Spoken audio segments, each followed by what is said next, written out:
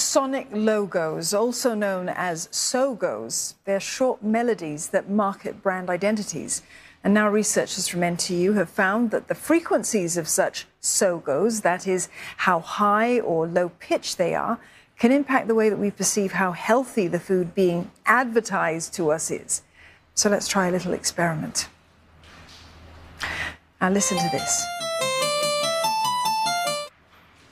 And now this. Well, which sound would you associate with the healthier salad?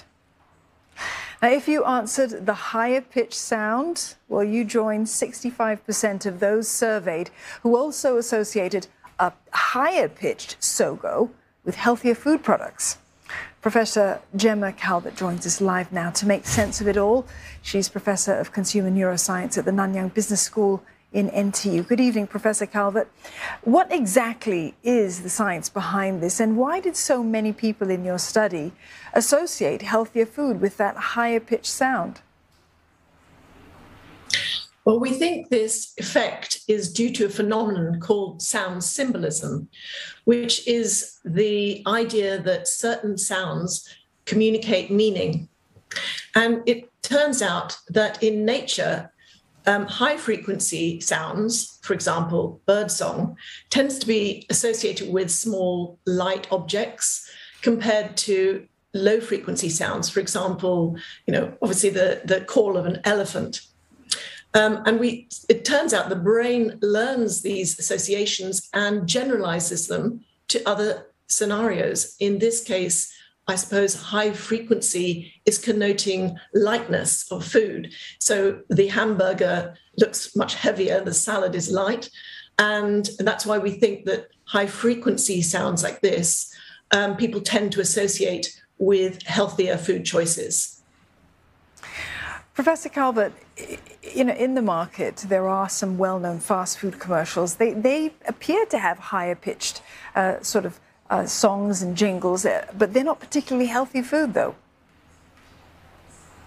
Indeed so. And so they're effectively communicating something that's incongruent with our actual experience of the food products themselves.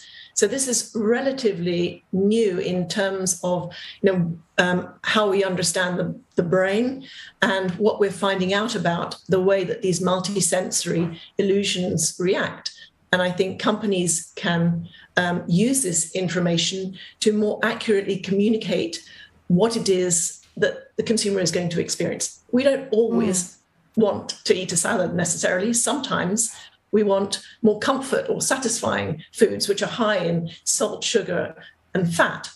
And in that case, maybe a lower frequency sonic logo would be more appropriate because it's what the brain is expecting.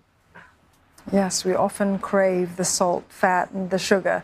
But for jingles, as an example, they might be catchy in an advertisement.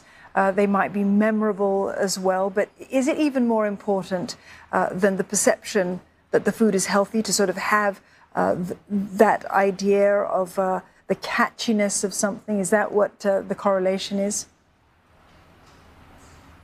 No, I think that's very important. So brands are using these sound signatures, if you like, to communicate their brand or to bring it to top of mind in a non-visual way because our visual environment's very cluttered. So it's a very useful technique. But what our research has shown is that you can optimize that to communicate, not only just bring the brand to top of mind, but actually to communicate more accurately the benefits or the assets of the brand or the product. So, Professor Calvert, let's talk a little bit more about your study because it linked these stimulating visuals in commercials with consumer perceptions that the food advertised is healthier. Is the effectiveness of marketing dependent on both pitch frequency to influence our choices and the visuals as well? Well, both individually will have a similar effect. But what we've seen from research on how the brain combines information from the different senses is that when you have congruent sound and visual information together, you get what's called a superadditive effect. In other words, 2 + 2 now equals 5. So you're really getting a large enhancement of the signal that you're trying to communicate. So it would be even more healthy if you get the visuals and the auditory that both communicate this high frequency information in combination. So how far can we go with these sogos and the effectiveness or usefulness of them, Professor Calvert, beyond using it to sort of talk about the healthiness of food or to influence the choices for that? What other areas can these sogos impact by way of consumer perception or even our preferences for something? Well, yes, actually, they have been shown to influence both preference and our emotional responses. So, for example, if you have slow-moving music that calms us down, fast-paced sonic logos have been shown to excite us. And in other circumstances, they can communicate brand personality traits too. So there's been some prior research on that. Professor Calvert, thank you very much for talking to us about sogos and what they mean in the world of companies having a unique selling proposition. Professor Gemma Calvert from NTU.